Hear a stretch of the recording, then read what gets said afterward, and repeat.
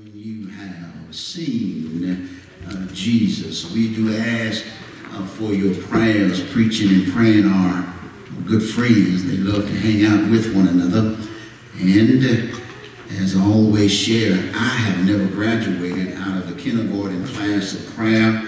You never get too big for prayer. You never get to a point to where you are beyond the scope and the need of prayer. And all of us are here today because somebody, somewhere, prayed for us. On last Sunday, we looked at and observed how the Lord so worked with Joseph, and how that the Lord spoke with him, and how that there was a declaration, and the birth of Christ was indeed a fulfillment of prophecy, and how God is indeed a God of his word. Well, while again there were those who were celebrating the birth of Christ, there were three wise men who were making their way, following a star that led them to the Christ child. And when the wise men arrived, when, as verse 11 of chapter 2 declares, when they saw the child, they bowed down and they worshiped him. And after they worshiped, they presented to the child gifts of gold, yes, frankincense and myrrh. And after they had worshipped, after they had given, they departed. And when they departed, according to our text, the Lord God himself spoke to them, warned them that they should not return to Herod, but that they should move in another direction, another pathway on their way home. Well, what is unique about the context is in verse 11, it declares that they saw the child. And that word is so constructed in the original that it means that when they saw the child, when they saw Christ Jesus, the Savior of the world, they never forgot the child. I think that I say that again. When they saw the child, when they saw Jesus Christ, they never forgot that encounter. I think that I say that again. When they saw Jesus, they never forgot him. And there's something about being in the presence of the Lord that changes and transforms our lives. And since they never forgot the child, I thought that it would be good for us on this last Sunday in this year 2020 for us to look at what we can expect when we have seen Jesus.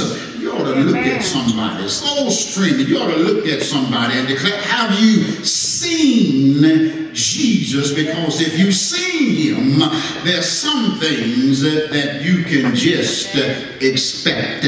Well, the first thing in our text that we're going to look at, if we've seen Jesus, we can expect, yes, to be on one accord. It said right there in the text, it declares that, and being warned of God in a dream, that they should not return to Herod. Now all of these fellows, they had the same dream. I think that I'll say that again. They had the same dream. God spoke to all of them, all three wise men, in a dream, and when they woke up, there was no conflict. Say amen.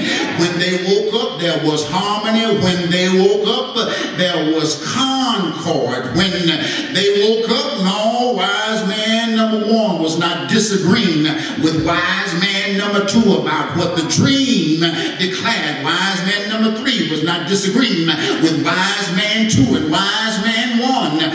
Listen, when they got up, there was concord. Well, what is this communicating to us?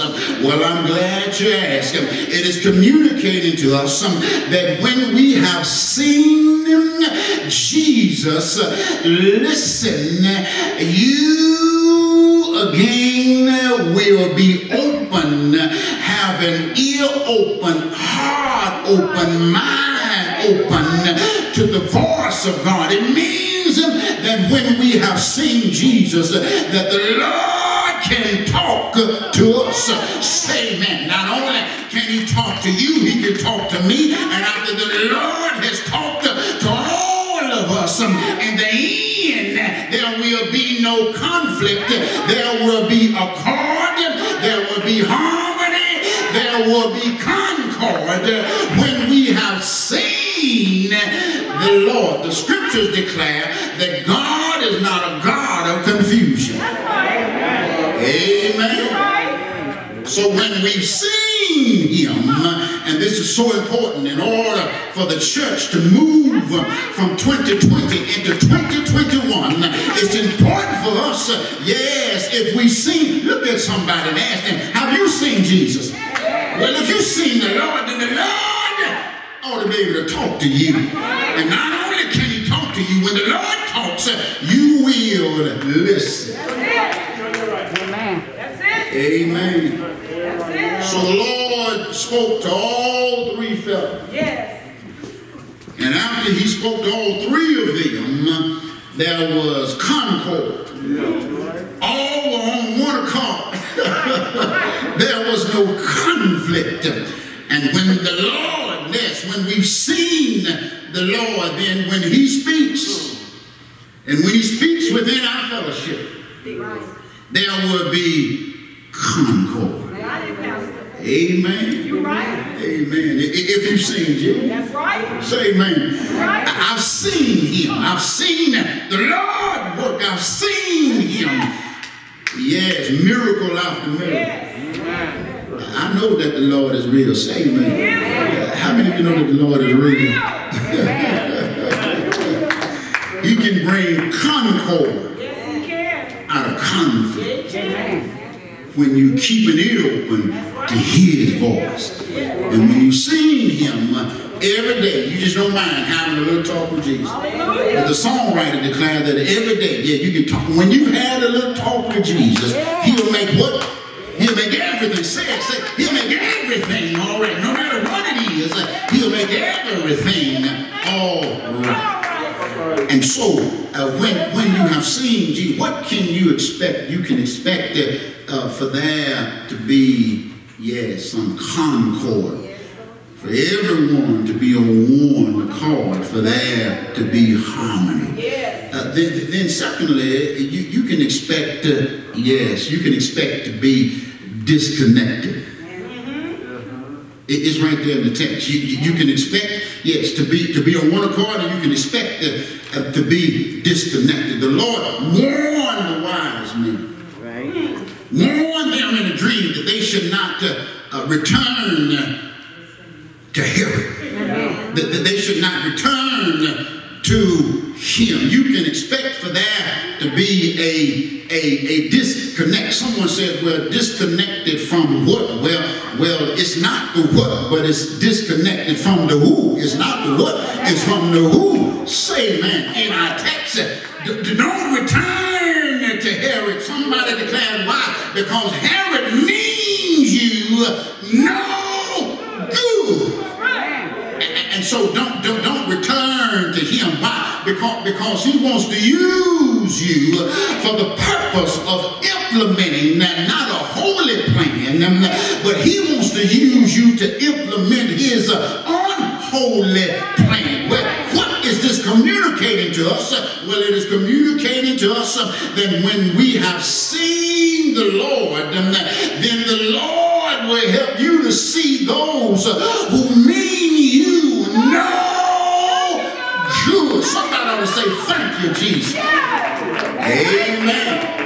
He'll help you to see those who will try to destroy your witness. He will help you to see. When you see the Lord, he'll give you some discernment to see those who will try to pull you away from your worship. Yes, of the Almighty God. When you see the Lord, when you look at others through the eyes of Christ, he'll help you to see folk. Amen. Who mean you no good. Amen. Amen. That's why the Bible says you need to put on the mind of Christ. Let this mind be in you, which was also in Christ Jesus. Amen. Amen. He'll try. Yeah, when you see him, he'll help you to see those who will try to convince you that God's standard is really not the standard at all. No, God's standard is the standard. I don't care what they say on the commercial. I don't care what they're saying in the marketplace. I don't care what popular opinion. I don't care about it. All that matters is the word of God. Amen. And God's standard. And when I'm standing on the word, I'm standing on something. Amen. Amen. With the Lord on my side, I got somebody with me. Amen. Who can handle any circumstance. Amen. I hear somebody saying, well, Pastor, what about the folk that you just see every day? Folk that you can disconnect yourself. Folk that I work with, I can't disconnect that. Listen, when you seen the Lord, the Lord can help you, yes, to see what they need. Say amen.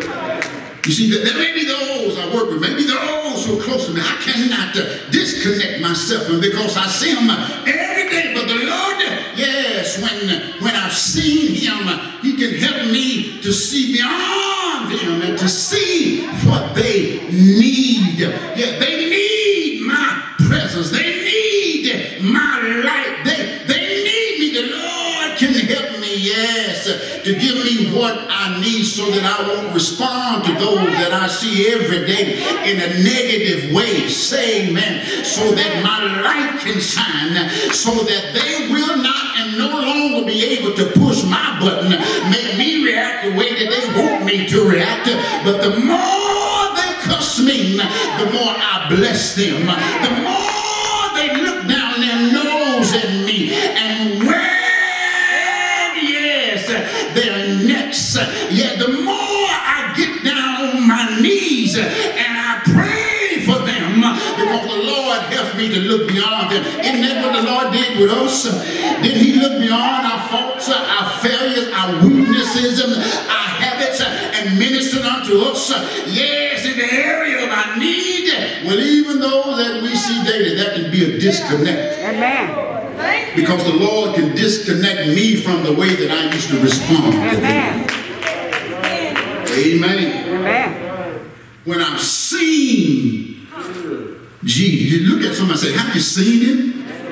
You see, when you see him, it makes a difference in your life. Amen. You know, I can just shout right there, because when I think about Jesus being a difference maker, it brings joy to my heart. When I think about, yes, the way I used to be and where I am now, the way that I am now, it brings joy to my heart, because he has disconnected me from some stuff. And I'm no longer, you ought to point your finger up to glory. If you're streaming, you ought to point your finger up to glory. If you're here, you ought to point your finger up to glory and tell the Lord, thank you that I'm not used to be. There's been a disconnect. Amen. Amen. So when you sing Jesus, you can expect for there to be a disconnect. You expect to be disconnected. Amen. Amen. I'm able to see folk now who mean no good. Say, man, they're trying to use me. Amen. Yeah. There's some folk like that there. When last time you seen it? Somebody said yesterday. I saw them yesterday. There's folk like that. Amen. But the Lord can help us to see beyond. Amen. Amen. Amen. Well, this last Sunday in this year, and I didn't want to hold you too long, but there's one more point. Say it. Amen. When you sing the Lord, you can expect to be on one accord. You can expect when you sing the Lord, you can expect to be disconnected. And then when you have seen the Lord, lastly, you can expect to be redirected. Say amen. You can expect to be on one accord. You can expect to be disconnected from folk who mean you no good and who try to use you. Then you can expect to be reconnected. It's right there in the text when the wise men left, when they departed from the Christ child, after they had worshiped, after they had given their gifts, the Lord spoke to them in a dream. Don't return to Herod, because he doesn't mean you any good. And then it declares that the Lord, he showed them another way home. Amen. They were redirected. Now, there are some things that much that I could say about how the Lord redirects us. Much that I could say, but there's some things that I do want to say. When the Lord, his redirected way for our lives is the best way. Amen. Say amen. Amen. The Lord's redirected way for us is not only is it the best way, but it's the better way. You see, right there should be some shouts right there. The Lord's redirected way for us, for our lives. We've discovered that it's the best way. So, you see that, folks? You know, when I've seen the Lord, the Lord's way becomes the best way. When I've seen the Lord, the Lord's way becomes the better way. It doesn't matter about what I would wear. You know, this is the way I see it. No, that doesn't matter anymore. It's all about the Lord's way. I won't let them do me like this. No, the Lord's way is the best way. It's the better way. I'm going to let them be all in my face like that. No, the Lord's way is the best way. It's always the better way. Say amen. And the Lord's redirected way should have been some shouting right there. It's the beneficial way. I've tried him. How many of you have tried Jesus? How many have tried? No, I'm not talking about just coming to church. How many of you have tried Jesus? I'm not talking about just singing in the choir. How many of you have tried Jesus? I'm not talking about just us. I'm talking about how many of you have tried Jesus? I'm not talking about just preaching. How many of you have tried Jesus for yourself? The Lord declares in his word, test me and prove me and see will I not open up the windows of heaven and pour you out a blessing that your storeroom will be able to receive. Listen, how many of you have tried the Lord?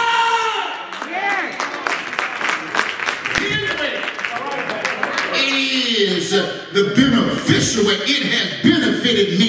Knowing the Lord has benefited me. Knowing the Lord has paid off in my life.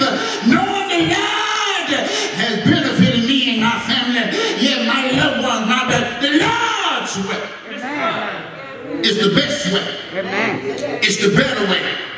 It's the beneficial way. The Lord's way is the bona fide way. Say amen. It's the bona fide. It's for real. I know Jesus is real. I know the Lord will work in your life.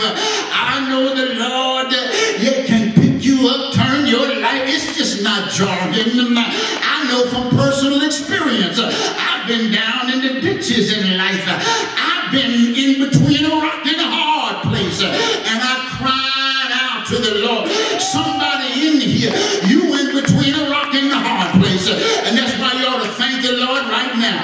If the Lord has delivered you. Somebody said, well, why are you still shouting? Yeah, because the Lord delivered me in 1980, and I'm still rejoicing in 2020. Why you all got that smile on your face? Why you always preaching like that? Right where the Lord did something for me in 1975, and I'm still praising the Lord right now. Well, why you're all excited about it? Well, he did something for me in 1981, 1982, 1983, 84, 85, 86, 87, 88, 89, 90, 91, 92, 93, 94, 95, 96, 97, 98, 99, 2000, 2001, 2, 3, 4, 5, 6, 7, 8, 9, 10, 11, 12, 13, 14, 15, 16, 17, 18, 19, and 20. Listen, I can't hush up. If the Lord has done something for you, you ought to open up your mouth and tell the Lord, thank you, because it is his way. It's the bona fide way. It's the real. Yes. The Lord is for real. Amen. Amen. I can't tell it all. Anybody got that testimony? I can't tell it all testimony. Why you always standing up and don't say nothing? Why I just stand up? Because when I stand up and when I think about everything, I just can't tell it all. So all I can do is just stand up and just raise my hand. All I can do is just stand up and raise my hand and say, thank you, Jesus. All I can do, because of all that the Lord has done, all I can do is raise my hand and say hallelujah. Because Lord, you so been good to me. Anybody got that testimony? Lord, you so been. You've been good. You've been good to me. The Lord's way is the best way. The Lord's way is the better way. The Lord's way is the beneficial way. The Lord's way is the bona fide way. And the Lord's way is just the blessed way. Say amen. It's just the blessed way. Tell others, those screaming, maybe someone screaming who doesn't know the Lord, someone here who doesn't know the Lord, you want to be blessed? I recommend the Lord's way to you. Amen. Because the Lord will bless you. Amen. And he'll bless you real good. Yes, sir. Somebody said, well, if I follow the Lord, what can I expect? Well, he'll bless you. And one thing that he'll do, his blessed way, will show you and lead you to a place where all of your sin can be forgiven.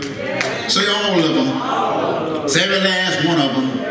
Past, present, and future. The Lord's way will give you some peace of mind in the midst of all of the confusion in the world. The Lord's way, yes, it can simply change your mindset, your disposition. It'll change your attitude. It'll change your personality. It'll change your walk, your talk. It'll just change stuff in your life, your mindset. It'll change the way you see things, change your perspective. That's what the Lord's way can do for you. The Lord's way can transform your entire demeanor. Yeah, my name will still be Richard, but it's a new Richard. Say, man, because the Lord has touched my life. I'm reminded of that songwriter who declares well, somebody touched me, and it had to be nobody but Jesus, because my life is no longer the same. Anybody in here, anybody streaming, been touched by the Lord? Listen, he'll bless you. Yeah, his way is the blessed way. And it'll lead you to a place called Calvary. I'm reminded of Paul the writer who declared that, well, woe be unto us if we don't preach the cross. Woe be unto us if we do not declare Jesus,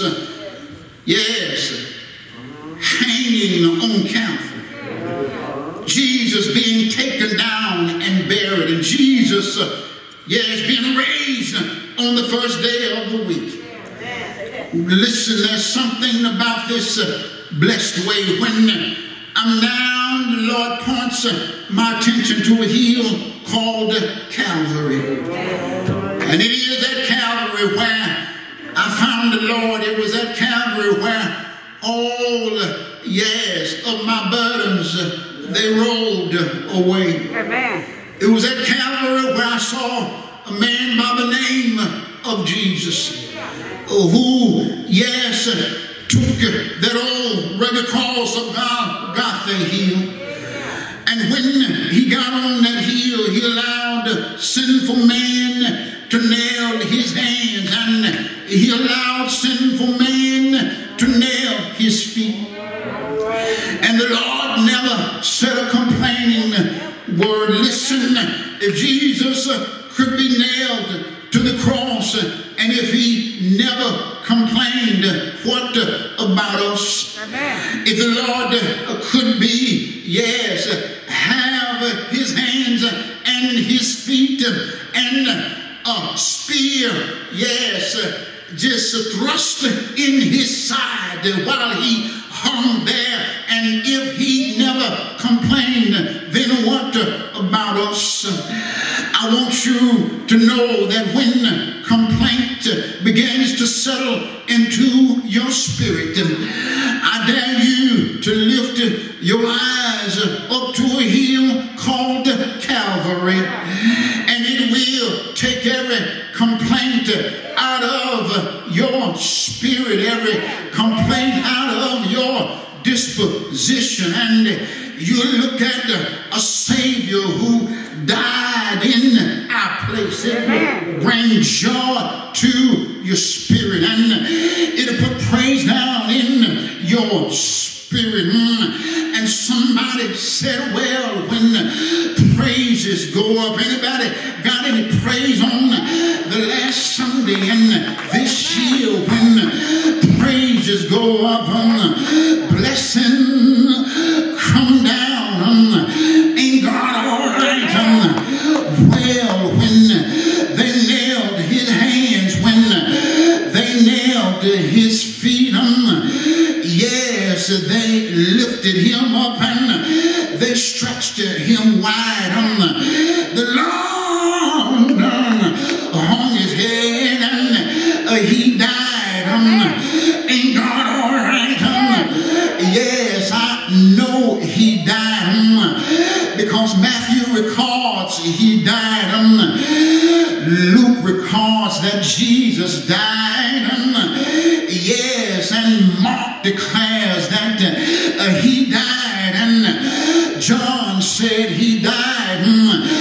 Peter declared that Jesus died on a hill called Calvary, and every time I'd go to the church as a boy, I'd hear the old preacher declaring that Jesus died on a hill called Calvary. Ain't God all right?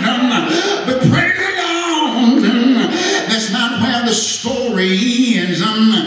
The Bible records they took him down and laid him in a borrowed tomb. When they laid him in the borrowed tomb, he laid in that tomb all night on Friday night. Laid down in that old tomb all day on Saturday and all night on Saturday night. But early Sunday morning, the Lord God got up with all power in his hands. Ain't the Lord all right? Should have been a shout right there. The Lord got up with all power in his hands. Should have been a hallelujah right there. The Lord got up with all power in his hands. Power to put some joy in your spirit. Devil thought he had him, but the Lord got up. The grave thought he had him, but the Lord got up. Look at the grave and said, grave, yes, why couldn't you keep me? And old death, where's your sting? Ain't the Lord all right? Well, the reason why I praise his name is because I know he lives. Ain't the Lord all right? The reason why I'm gonna serve him till the day I die is because he lives. The reason why there's some joy right now down in my spirit is because he lives. Ain't the Lord all right? Is anybody here? Have you seen Jesus? Ain't the Lord all right? Is anybody here who's seen the Lord work in your life? Ain't God all right? Well, if you've seen him working, ought to be a praise somewhere. Ought to be a waving of hands. Ought to be a thank you, Jesus. If you've seen him work, ain't God all right? I saw him working in my life. When I look back, ain't the Lord all right? The Lord kept me for 9 months in my mama's womb. Ain't God all right? 9 months I existed in water. Ain't God all right? The Lord gave me life. Lord gave me breath. Air to breathe. When I was in my mama's womb, fed me. When I was in my mama's womb, ought to be somebody in here who can thank the Lord for keeping you in your mama's womb, because we all got here the same way. Ain't the Lord all right? Well, my mama gave birth to me and took care of me when I was an infant. Ain't God all right? Grew up a little bit. Went to school. Took care of me, yeah, in the grade school. First grade, second grade, third grade. I'm talking about the stuff you've forgotten. That's all the thinking for. Ain't the Lord all right? Fourth grade, fifth grade, sixth grade, went into junior high. Took care of me. Left junior high. Went into high school. Took care of me. Playing ball. Ain't God all right? Graduated from high school. Went on to college. Took care of me. Went to seminary. Took care of me. When I got out, got me a job. Got me a wife. Ain't the Lord all right? Took care of me. He blessed me with the need of program. Ain't God all right? The love of my life. Ain't he all right? He's all right. Ain't God all right? Don't fool yourself. He'll bless you every day of your life. Ain't God all right? Bless you on the mountaintop. Bless you in the valley. Bless you in good times. Bless you in hard times.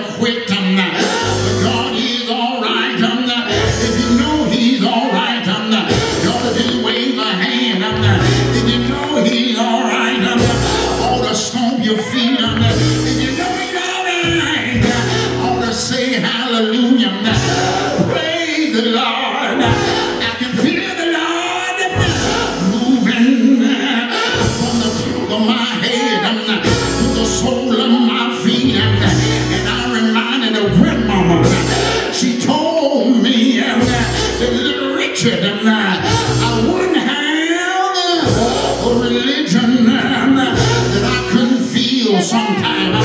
Ain't the Lord all right? And right now, I feel the Lord moving in my heart, in my spirit. He's all right. Ain't God all right?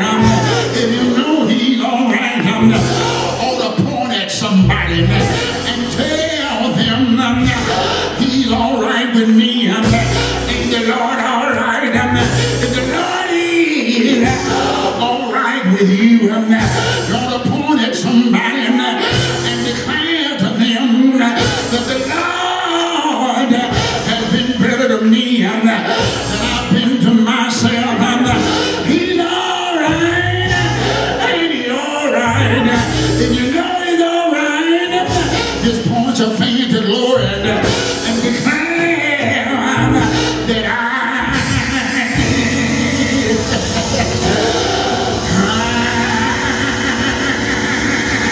know He's all right.